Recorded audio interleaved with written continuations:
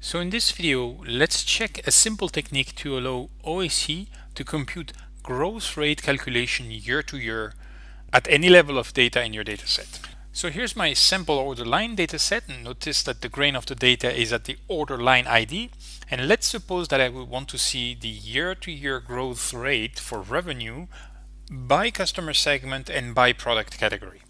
This data is Excel based, and I have not built a semantic model over it, no repository, so I cannot use time series calculations from OAC directly. So instead, I'm going to use a simple data model joining technique to rapidly achieve the same result. So the first thing I do here is to go to my data in OAC, look for my data set, sample order lines, and I duplicate the data set in OAC. So that does not duplicate the data, simply duplicate the entry in OAC joining to this data. So I'm going to rename this to sample order lines Yago for year ago, and I will then join this new data set with my initial one based on a special join. So let me go back to my project. That was the project, and let's go into the Prepare tab, and here is our original data set, sample order lines example. So we need to create a column here that will be used for joining with the new data set. So in the case of my example, I wanted to have the year ago information for each month. So I'm going to create a month key, unique key based on the date, in my case ship date, and that month key is the year times 100 plus the month number. And you will see in the orange column here that the new key will appear is unique for each month. I will add this step, and don't forget to apply script. And now we are going to also bring the new data set into this project. So I'm going to go to add data set. The new data set is the Yago one, the exact same copy of the one we're using now. Okay, here's the Yago one, and I will create a similar key in the Yago data set, except that this key will have an incremented year. So let's look at the formula, create a data set, use the same ship date. And the formula here is the same as the one in the previous data set, except that we're adding 1 to every year here. So in this data set, every row will join to the same row of the next year in the other data set. So let's add the step, let's apply the script,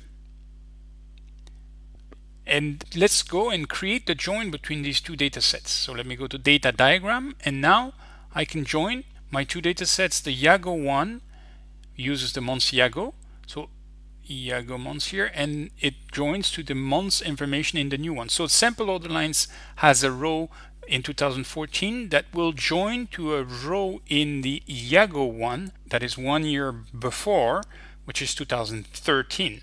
So that will provide the Yago year ago information.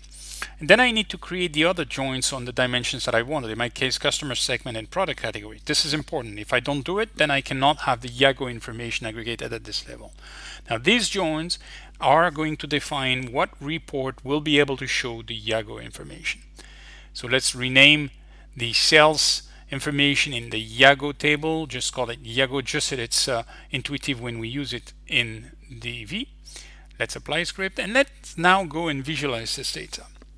So let me create a new canvas here just to start fresh. And now let's bring some months information and sales information. Now I have to stick at the months or quarter or year level because that's how we did the join. So let me put a table. Here's my sales data, and let me scroll down, go to the new data set, and bring the sales Yago data and see if the join is working. Sales Yago, it's all the 8.5 million, it's all the sum. It's doing a Cartesian join.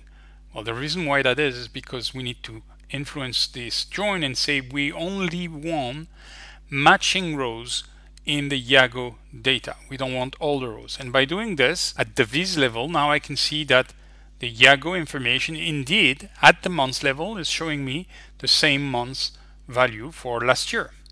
So let me create a calculation with a percent growth, for instance, percent growth year on year, and then I will do sales divided by sales Yago minus 1, and that should give me a percent growth.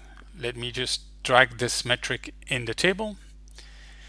and that calculates the increase or decrease in percentage. So here is my technique for doing a Iago. So the drawback with this technique is that you definitely have to set up the right joins in your data set, and you have to set up the right blending at each viz level.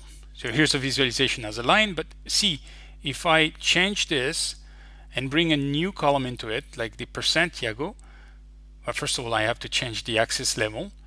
So that's a Y2 axis, but this value here will be wrong until I explicitly, for each viz, edit the what we call the blending, the join type, and now I have all rows to matching rows, and that's the right data. So now I have a graphical representation. I can make it a bar or a line or anything like that. So this is very useful for me to calculate, easily calculate this information, except that again, I have to make sure that every viz I do set up the proper join type per viz. If I bring customer segment here as a filter dimension, it will work as well because we join these two tables also on customer segment. I can change this as well to a product category. I can bring these two together. This should work just as well. I cannot bring another dimension. Oops. Seems like I overrided the join type here. See, I have to redo it again.